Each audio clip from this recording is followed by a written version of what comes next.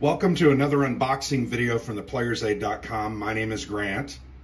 Today I'm unboxing a new game from White Dog Games. Actually, this came out about 6 weeks ago. I've just been busy over the summer and haven't gotten around to doing anything with it. But the game is called Kaiserkrieg, which means Emperor's War. You can see the very cool Teutonic Knight there on the front. The Great War 1914 to 1918, a solitaire board war game by R. Ben Madison from White Dog Games. So this game deals with World War I. It is a States of Siege series design by Ben Madison. He's done several of these: Gorbachev, Nubia, The Mission, trying to think of other ones. There's several.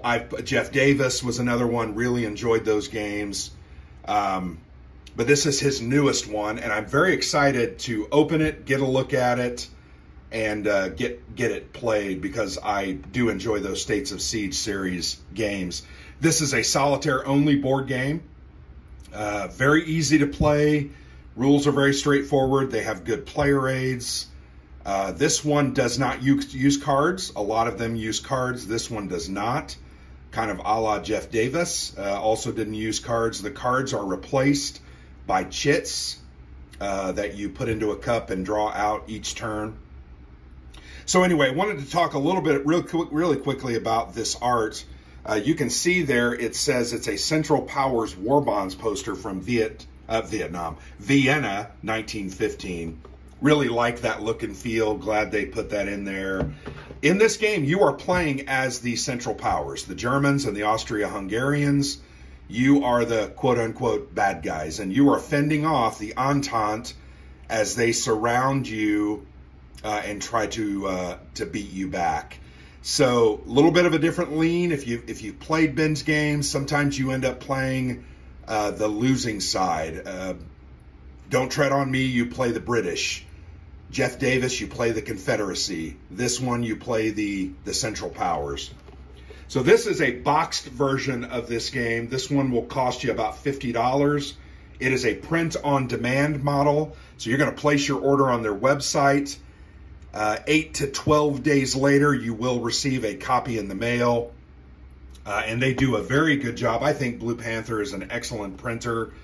Love their smell of their games. As you open them up, they'll smell very chemically, and I enjoy that. Call me weird, call me sick, whatever. Let's go ahead, and without further ado, I'm going to turn the back of the box over. Some great art there. You got the Kaiser up at the top. You can read the text if you're so inclined. But this game is a little bit different. You'll notice here's the map, and it looks different than a lot of States of Siege series games. We'll show you when we open the box. The tracks don't converge down a number of spaces to the central point. These are simply boxes on the outside that represent the Entente powers. They're going to build up forces in those boxes, and the rules will say, oh, if you get over 5 in one box, you lose. Just like if you get counters into the center, you're going to lose. That's a horizontal model. This is more of a vertical model. It's kind of a new lean on it, and I think it's very cool. Here's a look at the counters. But once again, I mentioned no cards. You're going to get a color map, a 16-page rule book, a counter tray card, which isn't a counter tray, but you're going to lay it out, and you're going to place your counters on there in certain spots so you know when to put those on the board. There's rules references, clearly named. You'll know even how many of those there should be.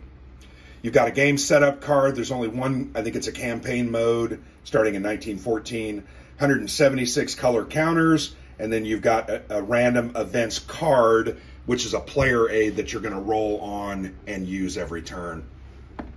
So let's go ahead and open the box. I have about a dozen White Dog games, and I've never been disappointed. Let's go ahead and look at the rule book first. Rule book is 16 pages. It is full color. The reason they do full color is you'll notice examples of play, giving clearer understanding of points that are being taught in the rules, will be in this blue skinny text, they say. You're also going to see text in shaded boxes. That will provide some comments from the game designer on why he did this or what the history said, etc. You're also going to have major parts that are red, case and point text here on the rule book, 1.0, 2.0. Also think it's good that it has a nice table of contents, so you can know, I got to go to page 14 to look at the turn-in phase. 16 pages of rules. We're not going to go through the whole thing, but here you can see it's very dense text, lots of writing, but once again, these are more important parts. These are elements that you're going to want to focus on because it gives you an example or a better understanding of what those rules are or what they mean. So I like that. You're going to pay attention to that. But 16 pages, fairly dense text, but I think the rules are well written and the player aids are very, very good. These games are eminently learnable, and usually after your first play, you're almost 100% comfortable with most everything in the game. I will talk about the turn chits. You can see these are called the turn chits. These are what activate the different tracks that are fighting against you, so the Entente boxes. Here, B is for Belgium, F France, I for Italy, S for Serbia, L Lithuania, and U for Ukraine. You'll notice a chit is going to be pulled. This box says, and you're going to do these in order from left to right, top to bottom. This means that the Lithuanian and Ukrainian tracks are going to activate. This means Belgium and France, BF, and then here you have Italy. So you're going to go through those, and those are going to act. Sometimes they'll have events on them or special things like die rolling. You'll also notice that is a number. That is kind of the game turn. And they don't always come out in order. I'm going to have to actually read the rules. But a lot of times you just throw them all in the thing, and it might come out of order, but it's kind of cool.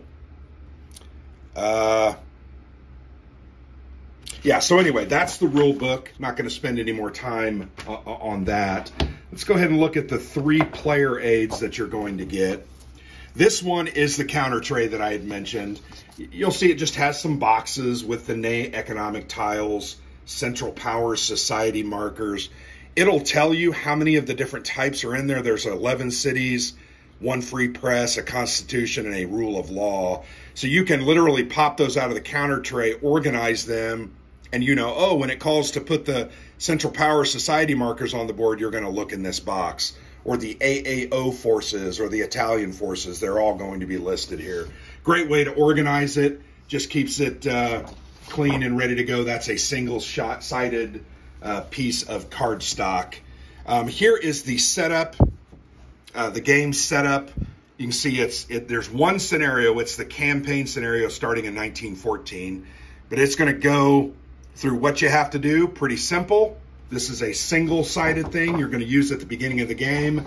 Then you're going to throw that back in the box. This is the events table. You'll notice up here on the left it says you're going to roll a die plus the turn number that you were in will determine what events happen here. And these events are going to coincide with event text in the rule books that you're going to have to look up. You also can see at the bottom there's a table here. It says over there, the U.S. over their schedule. It's going to tell you what turn they enter, 1 turn after the U.S. entry into the war, what corps comes on, and then who it replaces on the board. On the back side of this is a very detailed sequence of play. You can literally lay this out to the side of the map and follow this each turn. If you have to refer to the rule book, look, you can know exactly, oh, it's in 5.0 or 5.2.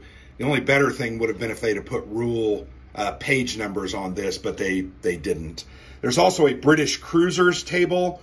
This is how you're going to determine your blockade runners and whether they get through or whether they get intercepted and how many cruisers are out looking for you. Very cool mechanic.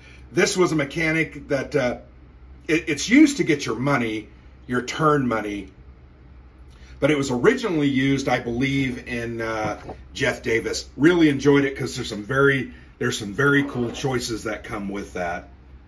And it's also an enjoyable and tension-filled part of the game. You have 1 counter tray. It said 176 counters. You can see they are multicolored. Lots of different colors there to differentiate them. Let's go ahead and just kind of take a closer look. Powder blue, you've got the French forces at the top. Then you've got some Russian forces. You can see the over-the-top counters there. Obviously, over the top is an assault, a melee assault. You've got your coins there. Italian forces, Bulgarian.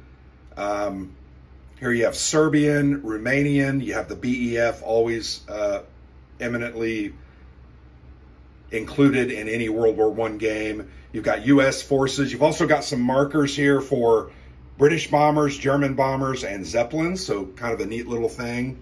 Some chrome that has been thrown in. These are those turn chits. So you can see there are 28 of them. So that means there's 28 turns in the game.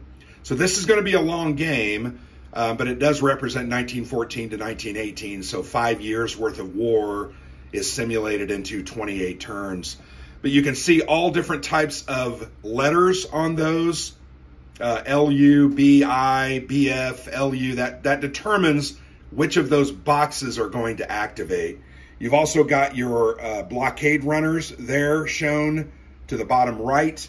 Here you have British counters, some event counters, all different types of nationalities. You have U-boat markers, some political markers down there, trenches, etc. So one-sided counter sheet, not dual-sided counters, but I think they're very well done, very colorful, which is, I think, a good thing. Now the map. This is a paper map, and it is folded, and you're going to be horrified when I open it up, but I'll put a piece of plexi over top of it, and you'll never know that it doesn't lay flat. After a couple of plays, I probably won't need to use the plexi, but that's what you get in a print-on-demand game that you're paying $40 to $50 for. And you might ask yourself, $50, that's expensive. Well, remember, they're a print-on-demand, so they don't have the benefit of making 2,000 copies at once and getting $2 off each, $2 or $3 off each unit. Here, you're going to order it, and you're going to get your own copy printed, collated, shipped, and ready to play. So just keep that in mind. I told you in the unboxing at the beginning, the map is very different. If you remember, the Solitaire States of Siege series model is to typically have a central point with 5 or 6 radiating tracks that have 4 to 6 boxes on each one of those. Those fronts are going to move towards the center through events. You have to fight them back. If they ever get into the center and you can't get them out, you lose the game. In this one, no tracks. There are boxes. You'll see there are 6 boxes representing the Entente powers: Belgium, France, Italy, Serbia, Ukraine, and Lithuania. You're going to, when events say do something, you're going to put different counters in there. They're going to activate an attack. You got to defend. If they ever break you, they're going to get into the center and they're going to kill you. So you've got to keep the numbers on those thinned out. If you don't, they're going to overwhelm you. You'll also notice there are some die symbols. Sometimes there are random rolls. You're going to use those to determine where those types of things are placed. At the top of the map, you've got special events display, just reminding you when those special events happen, I think based on either certain turns or something happens. You've got your calendar up there. That's where you're going to keep your turn chits, I believe. This is the omnibus markers track. Not sure what that is. Then you've got a whole bunch of smaller boxes around the edge. These represent either different holding boxes, British cruisers, blockade runners, or minor theaters in World War I. Here you have German East Africa, Gallipoli, Bulgaria, Romania, the Ottoman Empire, Mesopotamia, Egypt, Ottoman Palestine, Ottoman Armenia, Yerevan, India, etc. So those are just little side areas where you're going to have things pop up or happen, and you're going to need to control or destroy those forces there. You've got an air superiority track, and it looks like it really is tied to different events and things that might or may not happen to you. You've also got some revolt boxes here. So you've got different things that are going to happen from time to time based on events. I think the map looks good. It's very functional. I'm going to put a thing of plexiglass over top of it, and you won't even know that it's doesn't lay flat. One other thing I wanted to point out, these numbers in the North Sea and the North Atlantic, you're going to notice they have numbers and a letter. Some of them also have an iron cross on them. 1A, 2B, 2C, 3, and 4. You're going to have blockade runners that you're going to place at the beginning of the turn. You might have 1 to 3 of those. You're going to place them in different areas, hoping to get through. Then you're going to roll dice. You're going to refer to a chart, and it's going to tell you where those British defenders go. If they go to a box where you've placed one of your blockade runners, it will be seized or destroyed, and you won't get the money for that location that turn. If the cruisers do not come, you're going to get the money based on 2B is going to give you X, 2 or 3 coins. 3 is going to give you 1 coin. 2C might give you 2 coins. So you're going to have to decide. Some of the richer ones are a little harder to get through. The ones that are going to give you 2 and 3 coins, the British cruisers are going to protect those, so you got to be careful. So there's a little bit of luck, but there's a little bit of choice about how much you want to push that luck. Really enjoy that aspect. Looking forward to that in this game. So that's a look, ladies and gentlemen, at the Kaiserkrieg, the Great War 1914 to 1918 from White Dog Games. Very cool little design. I'm excited to get this one played. I always have enjoyed these games. I've never really played one that I didn't like. I also really like Ben Madison's designs. I think he does a great job incorporating different aspects. I just enjoy it. So looking forward to playing this one. I hope you've enjoyed the unboxing. I also have a little bit of a cut on my finger that's bleeding. I can see I got some blood on the rule book, but isn't that the sign of a good game that you've got blood, sweat, and tears all over it? So anyway, thanks for watching. I've been Grant for the Player's Aid.